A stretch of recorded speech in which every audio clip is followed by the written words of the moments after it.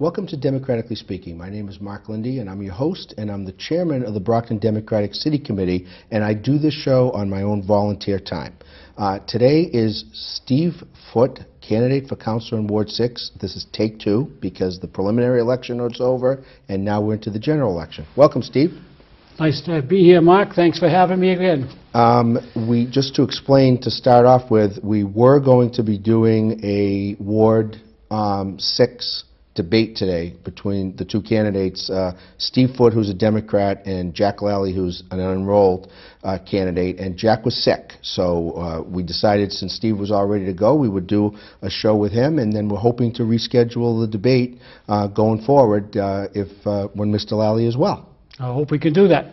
Because we've done almost all of the ward council debates and the school committee debates as well, and a councillor at large debate, and we're just waiting for the mayoral debate. So it's election time. We're about 3 weeks away from the election, a little less than 3. And what are you finding out in Ward 6 when you're knocking on doors and talking to people? Well, first let me just mention about the debates. I think it's a great thing to have, and I'm glad BCA does it because it gives the folks at home a chance to see the two candidates side by side and really make a good comparison to them. So hopefully we'll be able to get a debate going. Been doing a lot of door-to-door, and you find out a lot of interesting things when you do that. And I'm keeping track. I have a whole list of things that people want to see done. Some of them I'm doing right now. Some street lights have been out. I've made some phone calls to get those fixed. We're doing some more road work. My street, Sully Road, is already being paved now. So we're making a little bit of progress, but I can only make so much progress right now I'm just a private citizen. I can only make so much progress doing that until I'm elected. Hopefully I'll be elected, and maybe in January I can make a little more happen for the folks. Now, in talking to you off camera at different events, you've been around it. There's nothing but fundraisers and political events going on besides the legislative affairs thing that the chamber did last week. You've also reached out and talked to some of the surrounding towns. You're on the Abington-Holbrook line. Ward 6 that's the geography of Ward 6. And you have a pretty bad problem over there with an intersection over there. And I know from what you told me, you've talked to some of the folks in the next town? Yes, we have a real problem with a bad intersection. There's been fatalities on the corner of Boundary Ave, North Quincy Street, and Chestnut Street in Abington. And it was a study done a while back, and it talked about all kinds of things, including a rotary and these real extensive things, these big plans. And I said to myself, I looked at it and I said, it doesn't seem to be any more of a problem than to have a traffic light there. So back in April, I'm also the vice chairman of the Plymouth County Charter Commission. So I've come to know a lot of the people in the small towns around Brockton, and part of my area in the Plymouth County Charter Commission is Abington and Rockland, as well as parts of Brockton. So I met with some of the people from in Abington that I know, and it turns out that we've been able to come to an agreement where excuse me. Go ahead, clear your throat. It's always fun when you're on TV and you're trying to say something, and then that frog kind of jumps in your throat. 250 shows the first time I had to do this. Oh, geez, okay. Well, you're prepared. You get the water, because you do the 250 shows. Well, I'm excited about the project, too. Okay, there you go. So, we've come to an agreement with Abington, Brockton, and the state. The street light, the traffic light is going to go in. So it's just a matter of time now. But it's going to happen, and my efforts have paid off, and it's going to happen, and we're going to get it. So I know that during the last debate that we did, there was some talk about connections. There was some talk about that might, in some people's views, that might be a negative thing. But in your view, it's a positive thing because you've already forged some relationships with some people from out of town. Well, I think it's positive in the sense that it's like being in business and networking. You know, once you get to know some people, then you have a lot better chance to get things done. And that's the way I think it works, and it paid off in this situation. Now, what are you hearing from the residents when you're out there? You know, we talked about the traffic light. Roads have been paved. There's never enough money citywide for every road in every ward to get paved. But what's your approach to that? If you get elected to this seat, what are your plans? Well, you have to really take a good hard look at the budget and make sure that the money is being spent properly and the money is being allotted properly. And we know the mayor writes the budget, but we can work with them. We need to have councilors that can work with the mayor and get things done. So that's part of it. Okay, so you know, there's some major roads in Ward 1. You know, Quincy Street's a big road, Hoverton is a big road, John Drive. I know a little bit about the geography because one of my best friends in high school lived on Gladys Road, which is right off of Quincy Street. So I was up there in the village quite a lot. I'm a West Side kid, but hung out a lot on the east side and the north side and the south side because that's all of Brockton. What do I mean, you're going door to door on the weekends, you're talking to people whenever you can, wherever you, is there a #1 concern in Ward 6? Well, the Cary Hill Fire Station is a big deal. And we have to have that open because we have about 81% residential housing in Ward 6. And not just for the fire protection alone, but for the EMT services that it provides. And now that we have Brewster Ambulance, who is doing a fine job in conjunction with our fire department, but our fire department can get this just within seconds. And that comfort level that it provides the residents when the firefighters show up, and even if you're still waiting for the ambulance, you just have that comfort level that you feel like you're going to be all right. And that means the world to somebody. And that can also be the difference between life and death, because if you're older and you're having problems and, you know, it might not be the first time you called and you get nervous and, you know, it affects your health. So that's very important. That's one of the main things. We're going to fight, make sure that stays open and stays fully manned. Are you hearing people talk about their taxes, their water rates, their sewer rates, you know, what's affordable and what's not affordable? I think if you look at the ward list with it being very residential, and there are a lot of people that have been in their homes in Ward 6 for a long period of time. It's not a transient ward. There's not a lot of going and coming, because I think a lot of people, you get some of the original homeowners. I mean, your family has owned a home there forever, right? Yeah, we have a lot of second and third generation families still in Ward 6, and taxes are a big thing. And in order to stay in your house, we need to keep the taxes where they are. The only way to do that is to increase revenue, and so that's what we're trying to do. We're going to try to bring some business into the village. I'm working on some things in that vein, but nothing is near enough to fruition to really make any kind of announcement. So, but I am working on some of that behind the scenes. You can't really make a commitment, I think you said earlier in the show, until you're actually in the seat. Because you have to work with the economic development team at City Hall, I would think the Chamber of Commerce.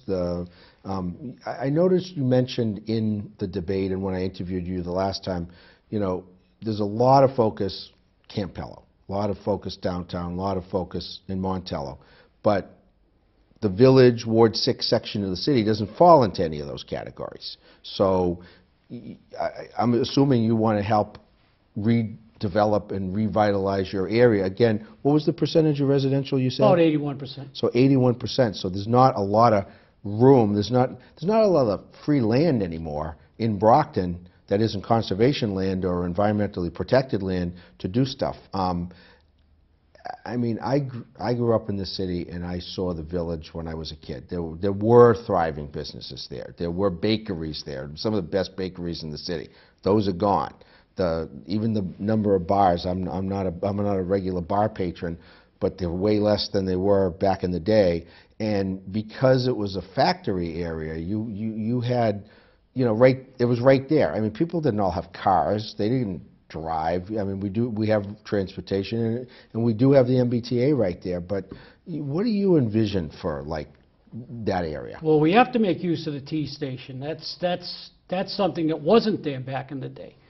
So now that it's there and it's been all redone and it's a nice T station, but people use it as a place to park their car when they're going someplace else. We want them to be able to have something down in the village that makes them, you know, maybe some type of, you know, if we get business down there and we can get the place revitalized, we can have these kind of coffee shops and types of things where somebody might come before they go on the train to go to work, or after work. If we had some of those bars that were there, and you know, not the ones from the old days, but you know, some newer, better police type things, then people might stick around after they get off the train. That's the key.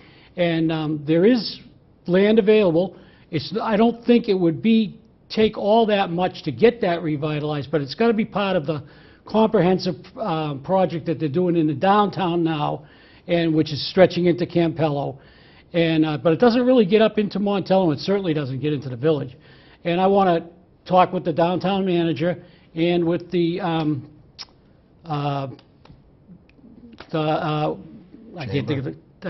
I've already reached out to the chamber, and so we got things working. The initial contacts have been made, but again, as you stated earlier, if I'm not elected, that only goes so far, because I'm still a private citizen, and they're going to, you know, they're obviously going to want to talk to, you know, who's elected. So that's why it's critically important. This election is very important. We need experience. We need somebody with already knows how to work his way around City Hall. Now, differentiate yourself. Now you're down to a two-person race, okay? There was a three-person race. There were a lot of similarities between you and John Drzezinskis in terms of how long you've lived in the ward. I mean, I think you played on rival hockey teams, if I'm not mistaken, okay? You're, no offense, you're the old kid on the block. Yeah. You're running against the new kid on the block, young man, college student. What's the contrast? Well, the big difference is experience, obviously. I mean, I've lived in the ward for 56 years. He's lived there for 14 or 15, I believe. And there's certain things you'll learn in life just by being around, observing, having lived through it, gone to school there. I went to Brockton High School. He went to private school. There's different contrasts there. He's a fine guy, but he doesn't have the experience necessary. We're going to have, after this election's over, we're going to have at least 3 new councilors. That's a given. Maybe as many as 6 new councilors, depending on how the vote goes. When you have 3 out of 11 new councilors on, you can't have 3 of them in a learning curve at the same time. I'm not going to need a learning curve. I've watched every city council meeting since the year 2000, every single one of them, thanks to Brockton Community Access, for the ones that I'm not at. So I already know what to do. And I've been on different boards and different committees. I've been the chairman of the Democratic City Committee for 6 years. And as I stated with the Plymouth County Charter Commission, I've been involved in many meetings under Robert's Rules of Order. I know how that works. I know how to do it. I would be an effective city councilor from the very first moment I took the oath of office and sat in that chair. That's the biggest difference between me and my opponent, the level of experience. He's a fine guy, and he'll maybe twist his way up through the ranks. When I was in college, I was a student senator at Massasoit.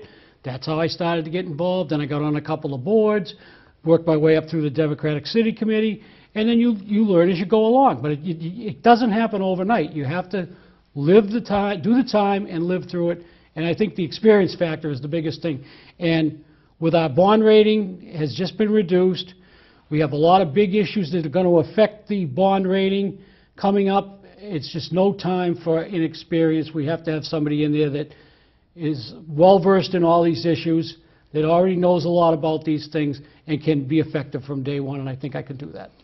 Walk us through the budget process. Having been a regular watcher, thank you for watching. It's nice to know people are looking at the channel. Usually, if something's wrong with it, we usually find out something, versus if some... As a matter of fact, when we've had some technical problems, you've called me to tell me. We had a bad fiber over at the Baker School, and we were able to resolve that. But the budget process is the mayor submits a budget, and the council cuts the budget, but the council scrutinizes the budget.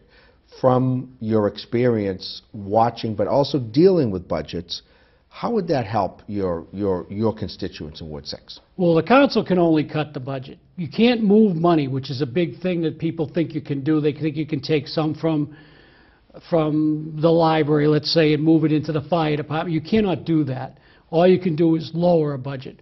But the key to working with a budget, and the key to getting a budget correct, and the way to work is to work in conjunction with the mayor's office before he even gives you the budget. Just talk to him. Let him know what your concerns are. Let him know that, hey, my people up in Ward 6 want some more money for village revitalization, or whatever the case may be.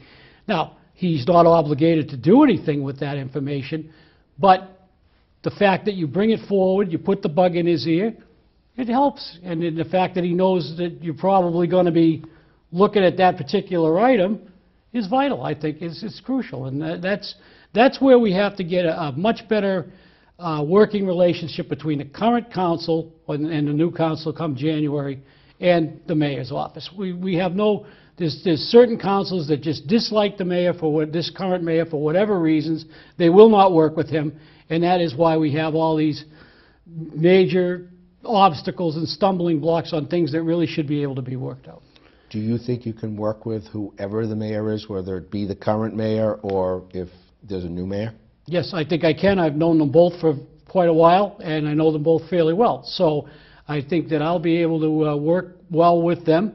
That's not to say that I will never disagree with either one of them, but I think as long as you can, if you have a disagreement and if you have an opposing point of view, as long as you can back that up with reasonable reasons why you think the way you think, instead of just saying, well, that's how I feel.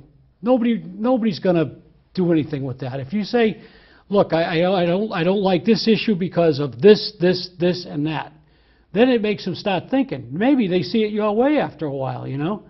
Or maybe the other way it happens. Maybe they say, well, yeah, that's a good idea, Steve, but we can't do that because of this. And I go, oh, geez, I wasn't aware of that. That could happen too. So it's communication. It's about communication. It's about being able to, and that only comes with experience. You have to have experience. You have to have experience working with people. I've been in sales. My dad was a salesman. He used to take me on sales calls when I was 10 years old. I had a little suit. I'd go with him on sales calls. So I've been brought up this way. I know how this works. And does that mean I get everything I want? Nope. But does it mean I can get somebody's ear and at least get them to listen to me? Most of the time. Communication. Let's talk communication. What would you do to communicate as a city councilor? You're on TV every Monday night for either council or FinCom and an occasional Tuesday night when there's a holiday. Would you have regular ward meetings? How would you communicate with your constituents? Well, we'll do the ward meetings, but I've found that the ward meetings that I've been to are sparsely attended. It's too bad, you know, people have plenty to say, but then you have a ward meeting and not that many of them show up, or you get half of them show up and they're not even in your ward. They just want to beef about some big issue that they think is on the table. I want to do it more like you see your state reps do it. You know, I want to hold office hours. I want to say, okay, I'm going to be at whatever location between 10 and 12. You come in, just come in and off the street and see me. And I'll do it at night too, so because I know people work. You know, that's the problem with office hours with the state representatives and stuff, is because they always have them during the day. You want to have them like it's, you know, something like 6 to 8 at night or 6 to 9 at night, so people that work can come in and see you. Or, of course, I would be more than willing to make an appointment with anybody that wants to see me and either go see them or they can come see me. But we will do ward meetings as well, and I'm planning on attending the ward meetings of other councilors, just, you know, not to get in there and say too much, but just to observe and see what's on the minds of people in other wards, even though, you know, my primary concern is Ward 6, but it certainly doesn't hurt to know what the general feel is. Well, you bound Ward 5 and Ward 7 right next to each other in that part of the city. Now, you're kind of old-fashioned like me. You have a landline at home, so you'll be able to put your number up there, have people get in touch with you. You have a cell phone too. I'm not saying you're an old. Well, I have the cell phone. You can get me on the cell phone, which is 508-479-8373. But I also have the landline, which is 508-587-3126. And a lot of times people just want to tell you, hey, my street light's out. They don't really want to get into it with you for an hour. They just want to tell you, my street light's out at the corner of this street and that street. And as far as the lights, folks, if I'm elected, don't worry about reading the numbers on the poles or all of that stuff that they tell you to do. Call me. Let me know where the light is. I'll get down, I'll read the number off the pole, I'll take care of it. Now, big issues of the day there, we've talked about them in the debate, we've talked about them in the other show that we did. However, I know you for a while. You weren't a big fan of all these big fancy contracts and schemes or whatever you will with the desal plant, with the power plant, with Campanelli Stadium. Do you feel that you're equipped to go through those contracts, either reset some things back to where they should be, in your opinion, or enhance them? I mean, there's issues that seem to like drag on and drag on. You know, you hear the same issues every single time at election time. You see, they just keep coming up. I've been doing this for close to 22 years in terms of election coverage. What could be done differently? And like you said, there could be a lot of change. There's either 3 new councillors or any number. There's definitely going to be 3. There's 3, or there's a number going forward. Do you think that's going to change the council? I hope it does. I hope it does, and I hope because some of these councillors are too locked into their thoughts about certain things. As far as the power plant goes, I've been saying since I moderated the very first power plant debate back in 2007 here in this studio, and so I know all about the power plant, but it's not a question of whether I know about the power plant. Very rarely does this happen, but this is one time it is happening. I am not a big fan of ballot questions, but in this case, with something that's been so divisive that nobody seems to be able to get a handle on as far as for or against, is both sides make a strong argument, both sides say everybody's against it, everybody's for it, but they don't want to come out because the other side will yell at them and blah, blah, blah. This has been going on for now 8 years. This is ridiculous. I've been saying for the past 7 years to put this question on the ballot. I will file a resolve if I'm elected to put this on the ballot and let the people vote on it and let the people decide. The same way they voted on the casino, we're going to let them vote on, I'll let them vote on the power plant. Now, does that mean it's going to happen? I have to get other councilors to go along with me to get it on the ballot. Some of them don't want it on the ballot, and I don't think either side in the argument wants it really on the ballot, because I'm not sure, because neither side's sure they're going to win it. But I say, let's get it on the ballot, let's get a definite vote of the people, and then that way, if we are getting sued, or we being the city, getting sued, at least we can go to court and say, Your Honor, I'm a representative of the people. Here's the day they voted. This is what they voted. This is why I have the position I have. I'm backing what my constituents want me to do. At least then you have a chance at the fight, instead of just pouring money into it, and when the judge says, well, what's your side? You go, well, I just don't like it. The desal plant, like I said, I did a bunch of debates with different candidates for different ward councillors, obviously not Ward 6, and someone suggested they put the desal question on the ballot. To me, my own personal opinion, I think that's a question that a councillor should decide. You're sitting there, there's a contract in place. Whether the contract has been breached or not is another story. That's probably going to be litigated at some point because they're going to want their money. But there's a proposal the mayor has on the table to buy the desal plant for $88 million. And that is at least the current number that I'm aware of. What's your thought on that? If you do the math on the $88 million, he wants to, I believe he wants to bond it out over 20 years. If that's true, then that's going to cost us $4.4 million a year. But right now, we're paying them $6.1 million a year to purchase the water that we really don't need. So theoretically, this is without looking at the contract. This is just from going by what I've heard. Theoretically, we could save close to $2 million a year by buying the plant, because we would no longer have to pay them the 6.1, but we still would pay the 4.4, but we would have the asset in the plant. At which point, then we, not Aquaria, we, the City of Brockton, could go out and sell the water to other communities. I understand what the mayor's trying to do with that. Now, whether the price is right, I do not know, and I would have to actually see the formal proposal, which, you know, I'm not going to see unless I'm elected and get into office in January. So that's why he wants to do that. I understand why he wants to do that. Now, I've heard, as a matter of fact, on your Councillor at Large debate that I was watching the other night, some of the councillors were saying, well, Aquaria is disrespectful to us, to this, that, and the other thing. The reason Aquaria is actually doing them a favor, because Aquaria has a buyer for the water. It's the proposed power plant. But the council will not sell the power plant the water. I mean, so that way, so Aquaria is actually trying to not say that in as many words, but that's, if it comes down to a lawsuit, if we try to not pay Aquaria, I believe that they will come to court and say, we have a buyer. The City of Brockton is the one that's blocking our buyer from purchasing our water, and we'll lose the lawsuit. That's what I think would happen.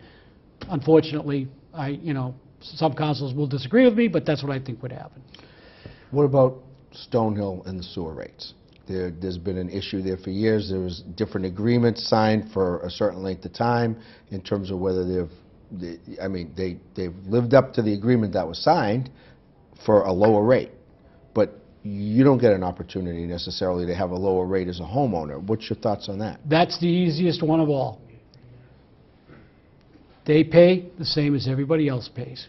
Whatever a business of that size would pay, they should be paying.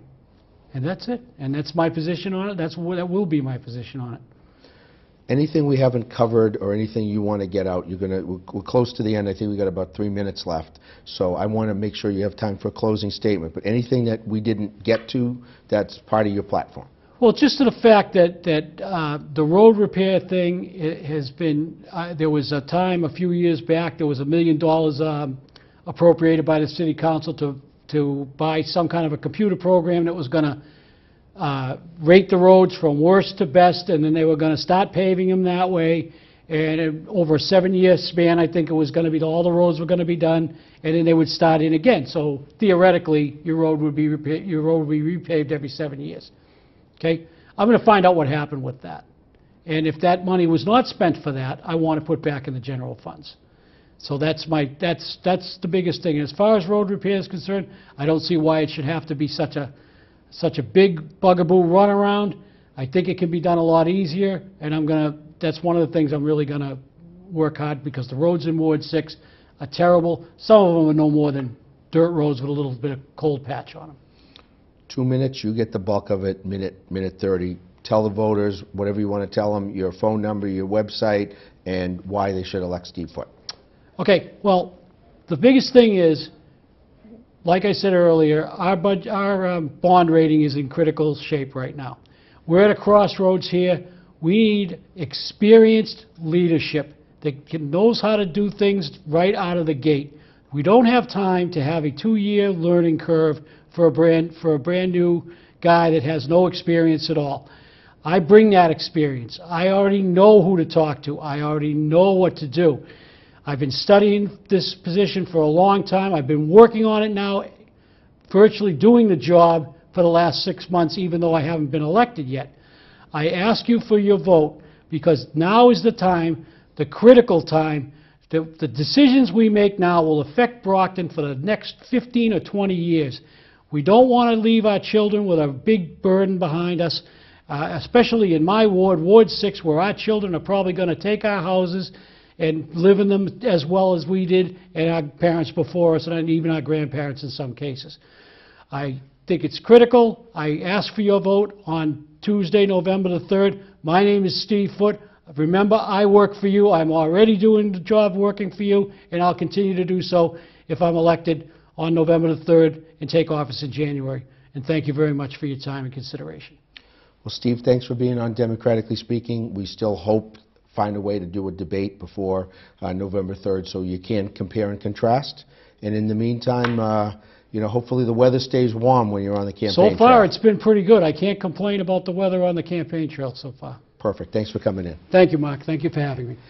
You're watching Democratically Speaking. Mark Linde, your host. Stay tuned for more candidates who are members of the Democratic Party. This is a nonpartisan election, but there are candidates from different parties that have aligned themselves over the years. You're watching Democratically Speaking. Thank you for joining us.